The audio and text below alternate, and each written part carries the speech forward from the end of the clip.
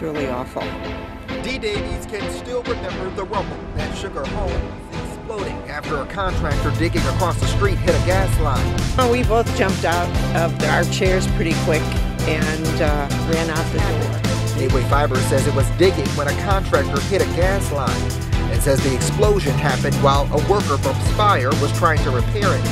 Spire says a contractor hit a gas line before the explosion.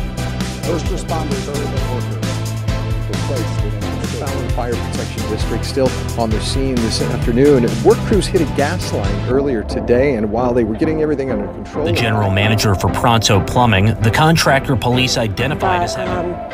It was scary. It was really, really scary. One of the scariest things. The contractor police identified as having punctured the gas line before the explosion declined to comment on the situation. Spire telling Fox 2 today it received 200...